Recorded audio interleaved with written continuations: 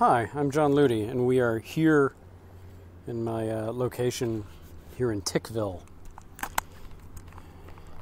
See? Tickville. And I'm trying an experiment here.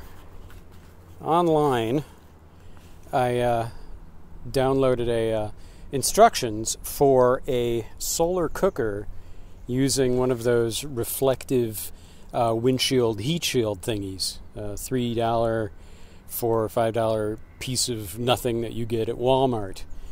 And it seems to be working. This is really funny. The instructions are basically take one of those and Velcro the bottom, both sides of the bottom. I just use some wire and stick it on top of the open end of a bucket. In this case, I didn't use a bucket. I'm using this is a perfect case of me always finding ways to use things that were not intended by the manufacturers. And here we have a Smoky Joe grill that I've taken the grills out of, and I've inserted this aluminum foil guy here and put one of the grills back on top to stabilize it and give a platform for what I have, which is basically one of these, I'm doing this very unprofessionally, but this cheddar broccoli $1.49 side dish.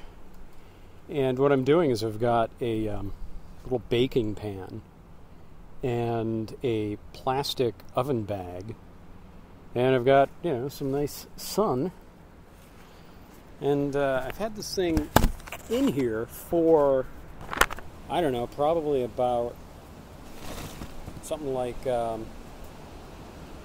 maybe 10 minutes, and I don't have a thermometer, but I can't even touch this thing successfully, and it seems like the moisture, the 2 cups of water that I put in there, are gradually being absorbed into this pan, into the mixer rather. So this actually is turning out to be a relatively successful experience, and this just kind of tickles me because this whole setup, I mean, there are people that sell solar ovens for a couple $100, and basically the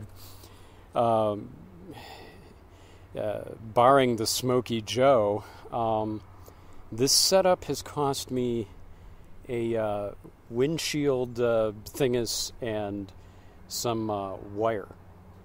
And that's basically it.